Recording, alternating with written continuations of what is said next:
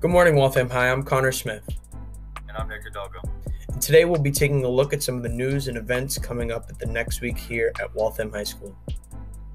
We'd like to give a big congratulations to the following students whose artwork has been selected in the Massachusetts Emerging Artist Recognition Jury Exhibit, which usually takes place at the State Transportation Building in Boston.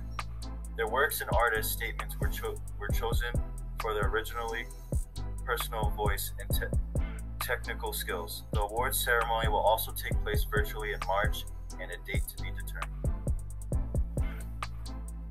As you all know, February is the annual celebration of Black History Month as a way to pay tribute and recognize the achievements of African Americans and the essential role that they have played in U.S. history. Students in our Black Student Union are creating materials, resources, and activities that will be used by homeroom teachers throughout the month, so continue to stay tuned. The WHS National High School Spirit of Sport Award seeks to recognize individuals who exemplify the ideals of the positive spirit of sport that represents the core mission of education-based athletics. We'd like to give a huge shout out to Violet Forney, who was recognized for this award this past Wednesday through a letter from the MIAA and a Google Meet cameo during her AP Literature class from her soccer coach and teammate Heidi Martinez. Violet was informed that she is the Massachusetts selection.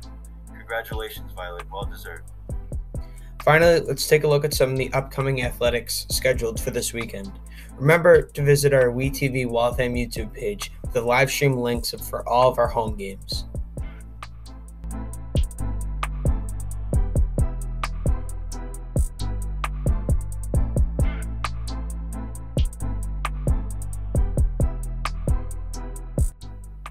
That's all we have for today. As a reminder to all staff and students that you are encouraged to submit any news items by emailing Mr. Perla for each week's broadcast.